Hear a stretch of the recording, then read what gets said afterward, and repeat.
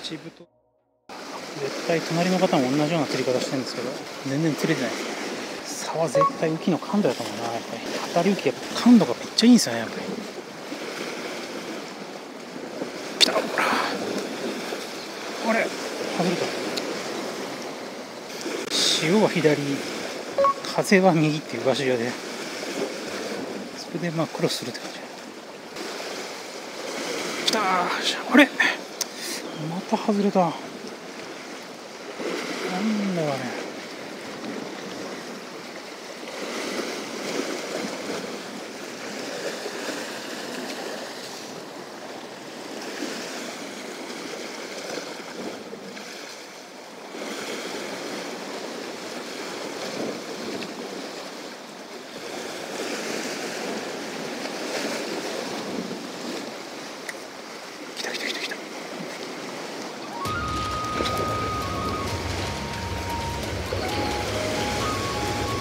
ちっちゃい。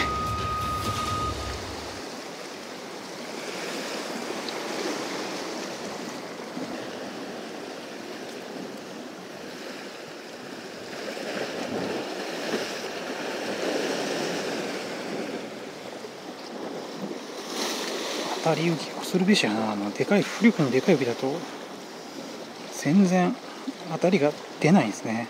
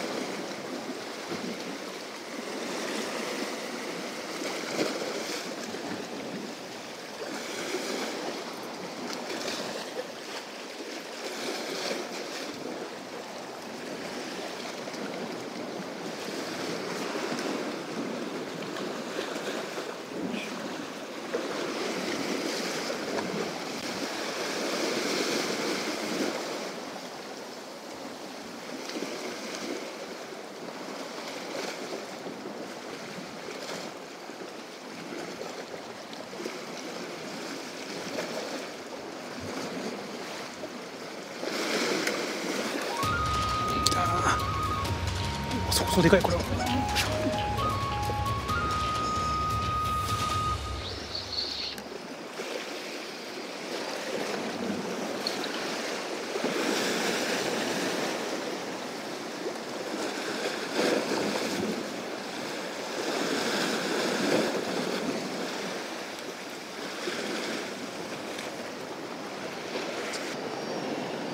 20センチのメジナですね。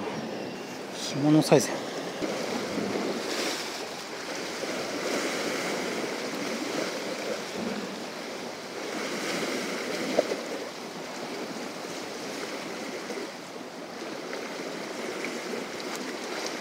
来たんじゃないこれは。よいしょ。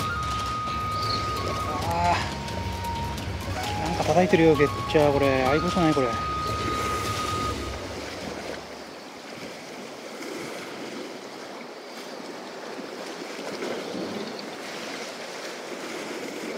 違う。メジナか。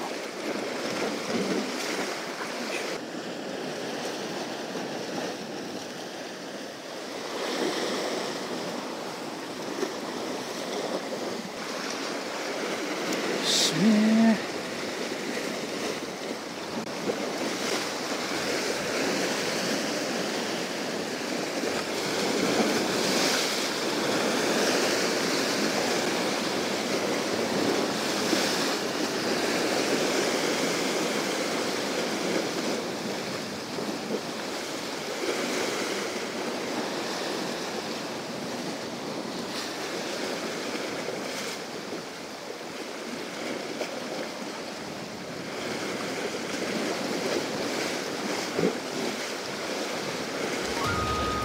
お、来た来た来た来た。でかいでかいでかい。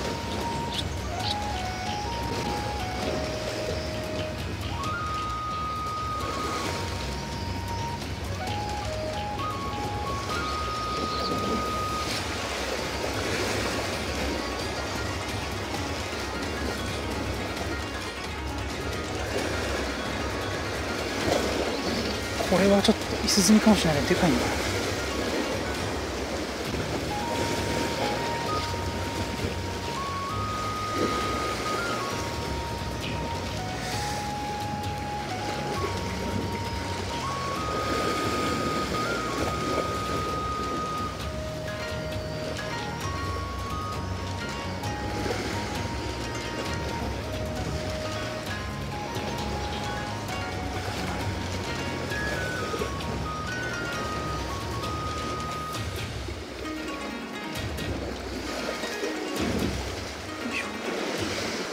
ズミですね。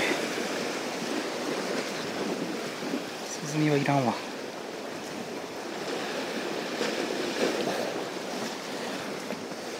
はい、今もう30センチぐらいのイスズミですね。サイズアップさせたいんだけどな。すげえね、当たり浮き。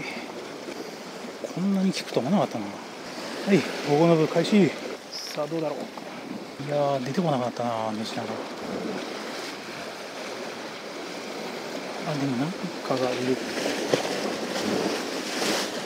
底潮は左に流れて、これは右に出る。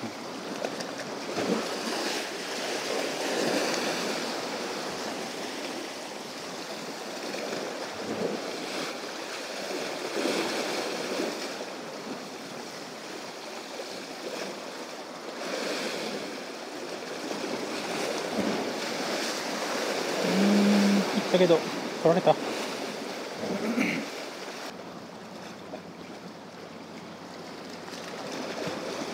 なんか端っぽい餌取りがいるね。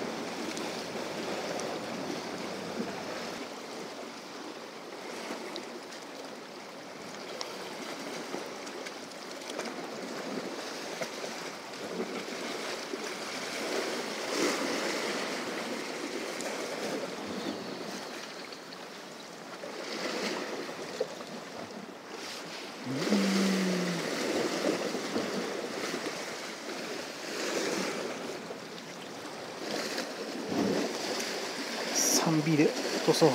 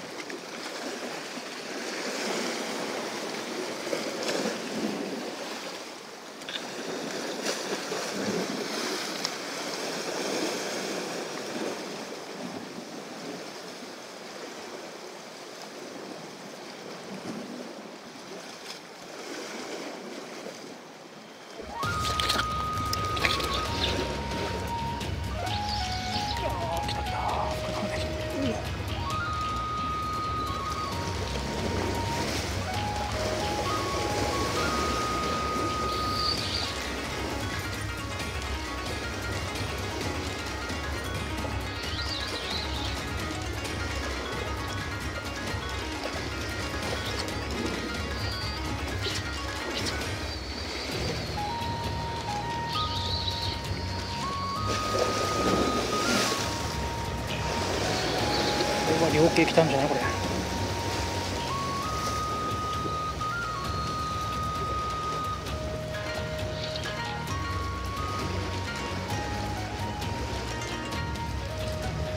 あ、なんだ、青ブダイか。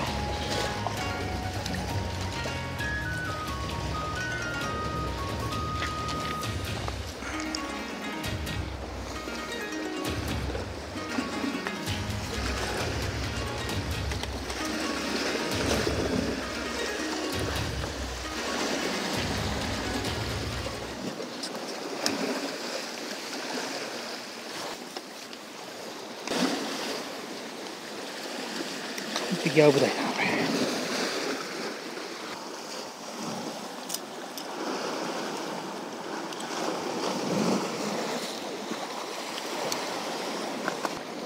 完璧な青ブダイですな。45センチぐらいの青ブダイですね。よし、逃がすかこれは。前食ったらね、うまかったけどね。何があるか分かんないからね。よいしょ。40センチ強の青ブダイですね。青ブダイはね、昔食ったことあるんで持って帰ってもよかったんですけどね、まあ毒があるんで怖いっすよね。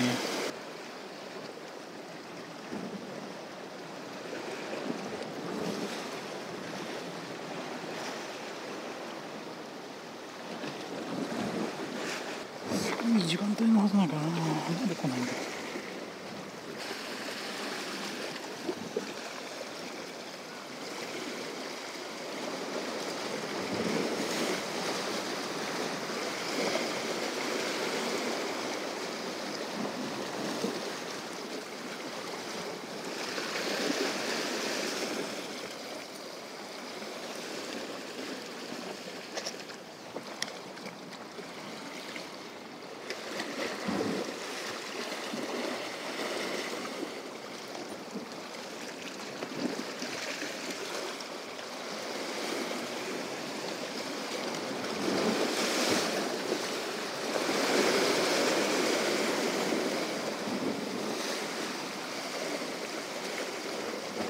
来た来た来た。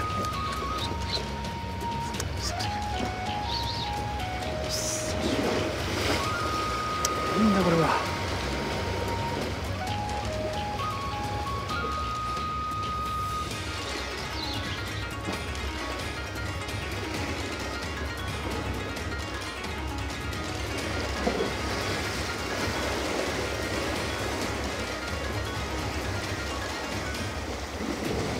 久しぶりに来たけど。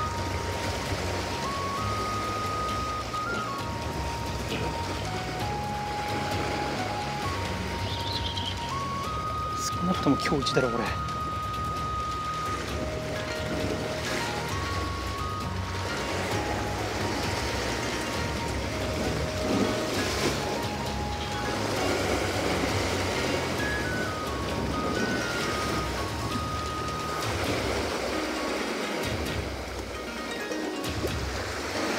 多分今日一のメジナですねこれ。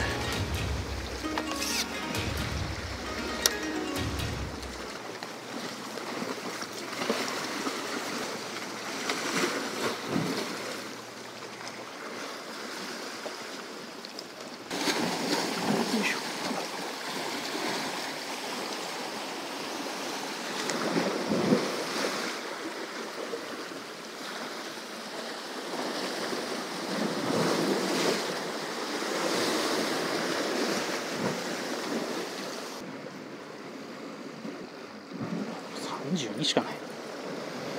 塗料系のメジナ来ましたね。32センチ。今日一いったらあれだけど、まあなんか残念な結果だな。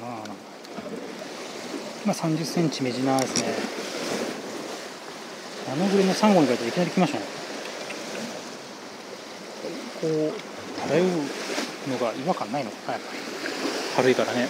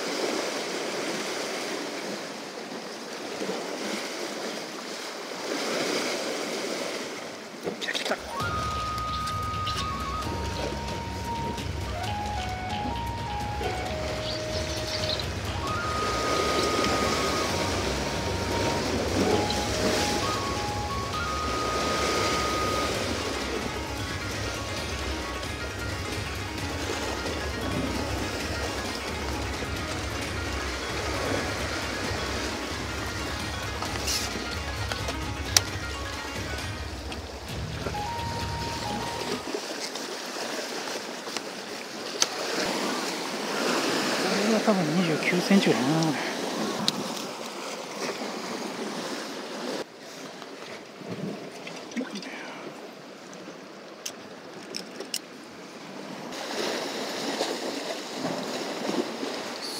針落とした連発じゃん。今28センチぐらいかなのメジナですね。い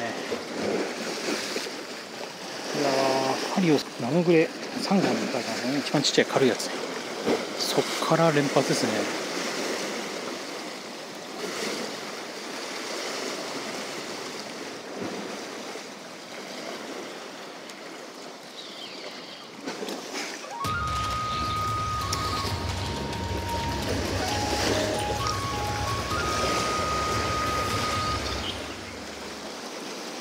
あ、チョウチョウか。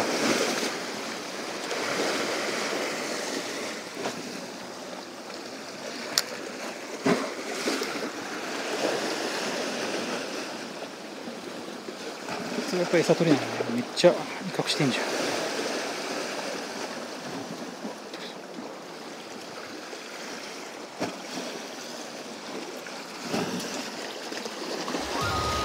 カメラ止めてる間に釣れましたね。かかりましたね。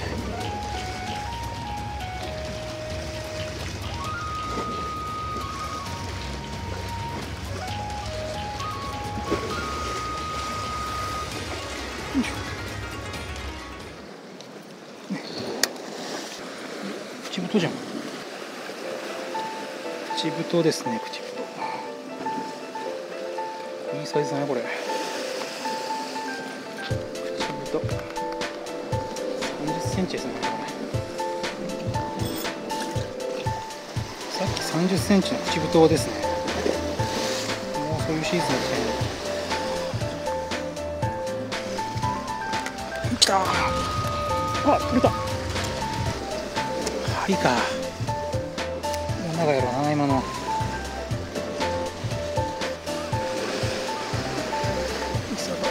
くなるんで、なくなったらおしまいですね。チャンネル登録といいねをぜひよろしくお願いいたします。さて、やめっか。はい、終了。